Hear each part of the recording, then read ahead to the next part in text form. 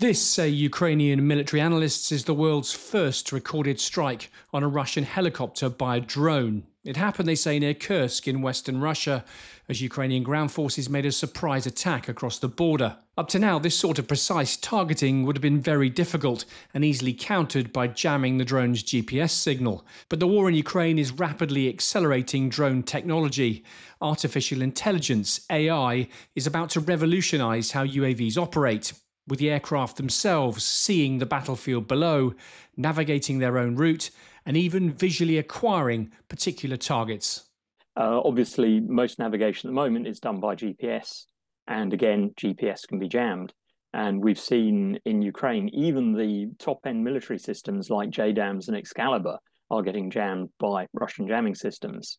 And so obviously the cheap commercial drones have got no chance.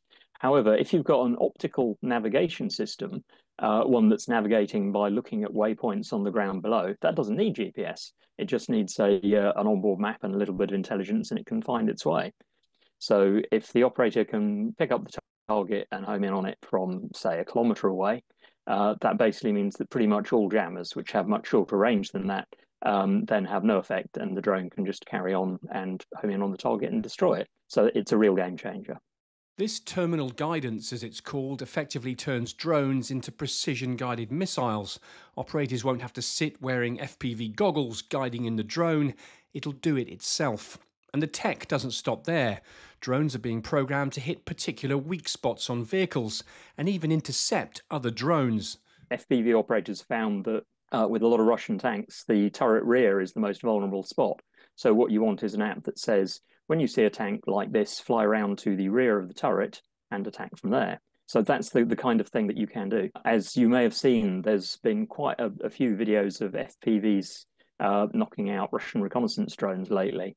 And that seems to be because they've now got the technology to start passing targeting data from radar and other sensors to the FPV people.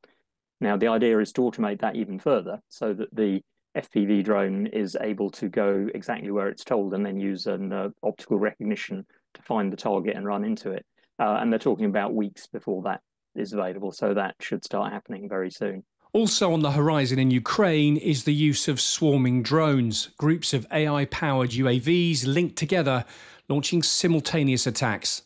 So you can have a swarm will fly over an area, detect the number of targets, and then decide amongst itself how many drones need to attack which targets, while other drones circle around waiting to see the results of that and carry out follow-on attacks. So if you've got a sophisticated swarm software, you can start doing very advanced things indeed. I believe we are going to see swarming of some sort in the next 6 months, certainly by the end of the year. Another job AI drones can do is surveillance, flying over the battlefield looking for any disturbance that might indicate enemy positions, a task previously done by multi-million-pound spy planes. For all militaries, the stress on soldiers of this constant overhead threat is only going to increase as drones become more sophisticated. And in Ukraine, the effect on Russian infantry has been stark. We don't really know what the long-term effects are going to be. Anecdotally, there is a lot more evidence of Russian soldiers shooting themselves, particularly when FPV drones turn up.